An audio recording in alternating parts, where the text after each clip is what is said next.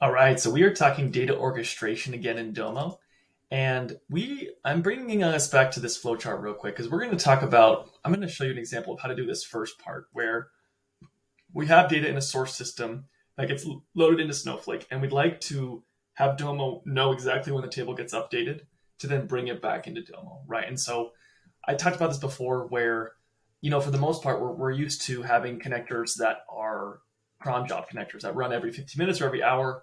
That's actually very inefficient for both Domo and also the source system of the data, right? For Snowflake, for example, you're wasting compute credits if you just trigger every hour, right? So it doesn't make a whole lot of sense. And so in this example, I'm starting off with Salesforce data that I'm pulling into Snowflake onto this opportunity table. And I'm using Fivetran, which is this integration service, right? It takes data from Salesforce and using CDC puts it into Snowflake only when data changes. So that's also really helpful. I'm also using Make as an intermediary integration service.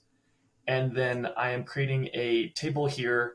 That's my opportunities here in Domo for end user consumption. And so walking through this real quick, the couple considerations is the first thing is coming over here to Postman real quick.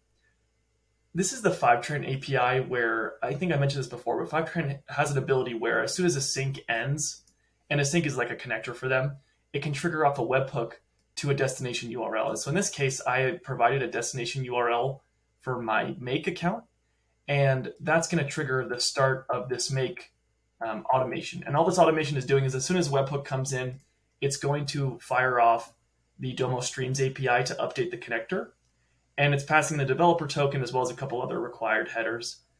And then what the end product is that if we come in here and go to scheduling, right now I have it manual because I want to show prove how this is a trigger-based connector. It's not being refreshed at all. And so if the API doesn't do anything, this connector will just sit here, right? That's kind of the point.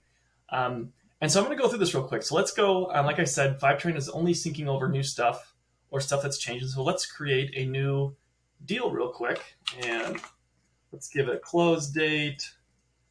And let's say we want it. Test deal. And let's save that real quick.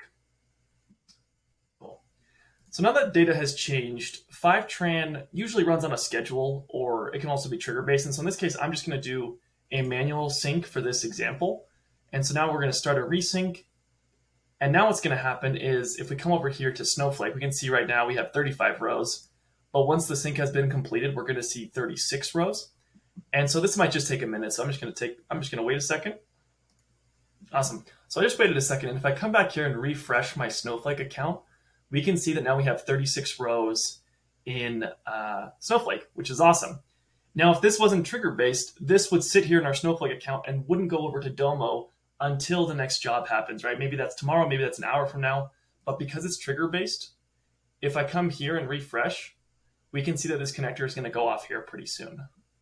Or maybe, yeah, right? So it just went off, and we can see we now have 36 rows. So if I come to history, as evidence, 35 up to 36, right? So in this case, the update happened from the API. I'm not, no magic here, no funny business. Like this is being manually updated. And so that's kind of an example of a trigger-based connector. To finish, I just want to highlight the importance of why we're doing this, right? Why is this important?